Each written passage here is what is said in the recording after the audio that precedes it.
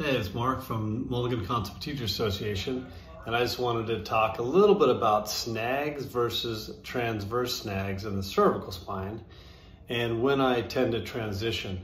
So many times, we're looking for that symptom-free response with, let's say, cervical rotations, very commonly aggravating movement.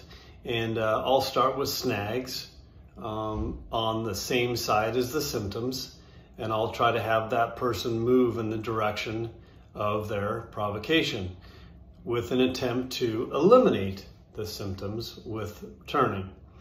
If they tell me that they still have pain with my cervical snag, my first question back to them is your pain above or below my hand placement?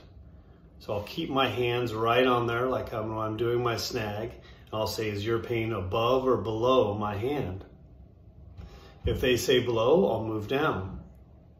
If they say below, I'll keep moving down. But at some point, I'll switch to a transverse snag. And for me, that usually happens around the C6 level. Oftentimes with people, when I get to that C6 level, I find the transverse snag, C6 and C7, to be more effective than a cervical snag. Not always, and it depends on the shape of the person. But consider that if you're moving down and you're not getting the effect you hope for with your cervical snag, remember that transverse snag, and I think you'll have a lot of good success. Happy snagging!